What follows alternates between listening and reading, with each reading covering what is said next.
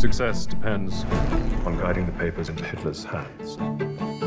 The nightmare marching this way is only too real. And the Spanish won't let the Germans anywhere near our briefcase. We are in the dark. If the enemy is waiting for us on those beaches, history herself will avert her eyes from the slaughter. I may vomit. I may vomit with you. After I watched it, I did a deep dive into all the facts behind it because I couldn't quite believe everything in the film was true.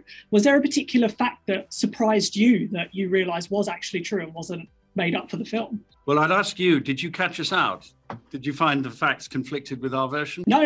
As far as I can tell, like most of it, like it was the eyelash. I couldn't quite understand that an eyelash was the one thing they used. I thought it was incredible. I mean, the fate of Europe hanging on an eyelash seems quite extraordinary, doesn't it? I love the idea that Ian Fleming was part of that group of intelligence personnel who were dreaming up ruses to, and then went on to write the James Bond novels. And James Fleet's character used him as the inspiration for Q in the books, and I found that fascinating. The whole thing surprised me.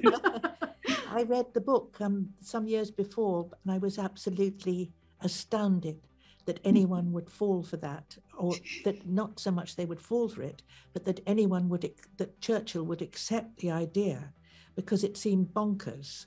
But he did, and he was up against it in 1943, and people were thinking of ways in which they could seriously start the Allies going up through Sicily and into Italy, and saving as many lives on the front line as possible. When it came to your research for this role, did you mostly look into the operation itself, or did you want to focus on your particular real life people to understand it?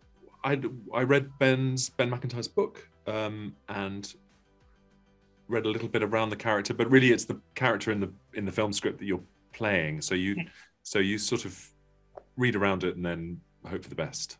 I do anyway. Yeah. Exactly the same for me, really. I mean, I think Ben's book is about as good a piece of research as you're ever going to find on this subject. It's not only meticulous and rigorous, it's fun. It's one of the great things about, I've read most of his books, or if not all of them, and it's the life that he brings to it. It's funny, it's colourful, it's wry. It's not dry history. It just energizes you, and so that was enormously helpful. And then, as Matthew said, we were in our own little solar system, really, and a very small one. The film is strangely intimate, given the stakes being so enormous, and the wider stage being huge. This is just very much focused on, say, 5 people in a room. I mean, it's always really the script that I'm not. I've never really played anybody where I've had to do an extraordinary amount of research. I generally it's all there in front of you. And Jean Leslie was a real person, but I'm playing a version. It's like a lot of the women that were in that room, and I think, like I was talking earlier to someone about, there was just so much secrecy involved. So there's not much known, because she wouldn't have been talking about, people weren't really, were involved in this like in the true sense of the word, incredible piece of espionage from history, but nobody really spoke about it. It must have been an exciting room to have been in, and then to sort of, it's like the halcyon days, to have it, life go on, and nobody in your day-to-day life would know about this stuff. It feels very different for a World War II film, because you think you've seen every type of World War II film. Do you think that's because it's still fairly recent that we've understood all of everything that happened? It's only like just over a decade ago.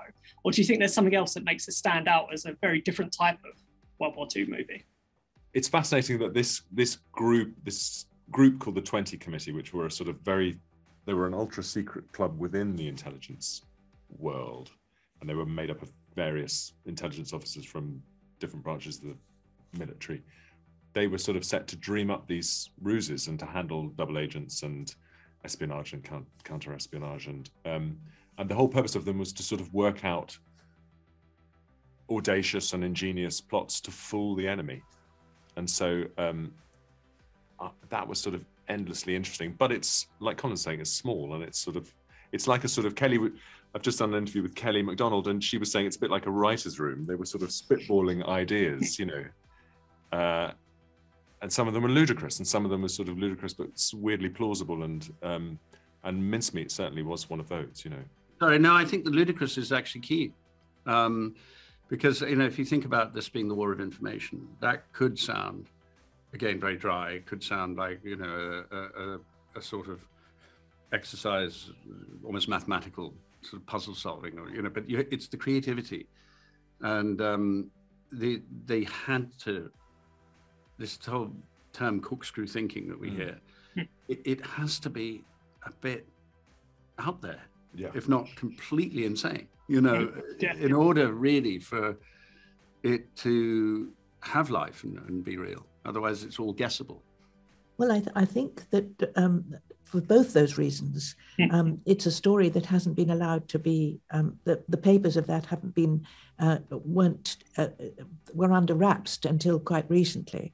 And also the part that women played in the war has never really been shown as much as the front line. This was the war, the hidden war. And you see much more women's role in the hidden war, not just in intelligence, but in this case, certainly in intelligence. But the women were fighting the war in every way they could, in a number of ways, in broadcasting and in land army and in nursing and in every sort of way. So I'm very pleased that this film shows that hidden war and the role that women played. Just finally, Kelly, obviously the rest of all of this film is the set design, impeccable, the costumes, like really transports you to that world. But for you, did it help as well that you were putting on an accent as well? Does that help you disappear into the kind of role a bit more? Well, that was the interesting thing, because these stories have been told historically. It's like white English men in a room talking about the war. And I was quite keen for Jane. She wasn't written as Scottish, but I was quite keen for her to be, you know, a very educated Scot. So the accent I'm doing is actually, it's like an Anglified Scottish accent. And I think that sort of was important in a way, as well, as much as having women in the room, like having, you know, British people aren't just from London.